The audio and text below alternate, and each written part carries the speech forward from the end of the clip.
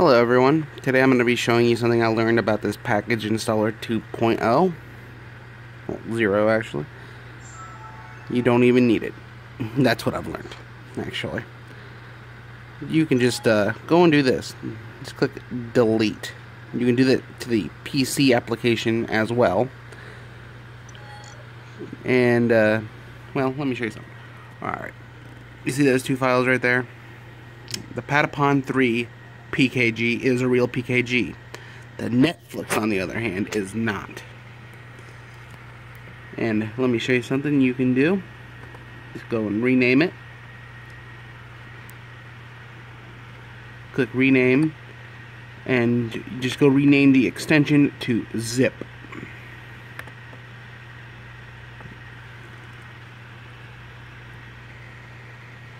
And watch. It's going to tell me that I'm changing the extension, and I named it to zip, and then you can just open it right up. If you do it to the Patapon one, it won't let you change these to zip, but it won't open at all. Will not. There's the file. Now, give me a second to open up FileZilla. I don't even know why it was closed, actually. Now, opening up the application on the VITA, and opening up the FTP server. Give me a second. Just gotta put that in on FileZilla.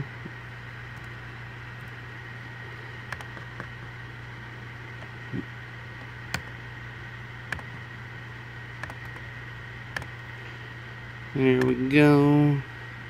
And the 337. There we go. Quick connect. There we are. Now where you need to go is right here to UX0. Then BGDL or something like that. That and go to T.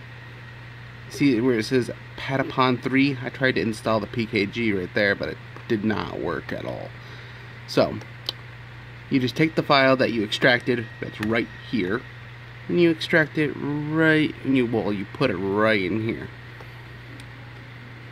Now the file is transferring.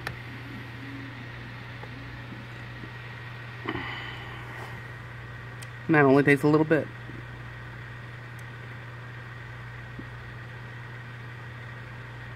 And there it goes. Doesn't take very long at all, depending on what you're putting in here. There you go. Now it's been put onto the VITA. And then all you have to do, you don't even need to exit this actually. You just need to power off. And wait a second. And turn your VITA right back on.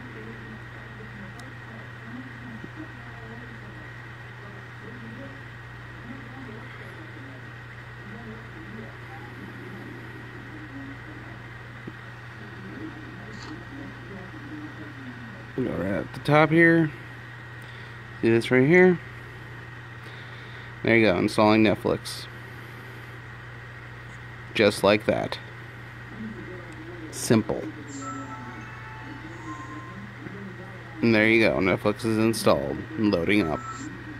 And even if it's a completely useless app, it still works, I guess.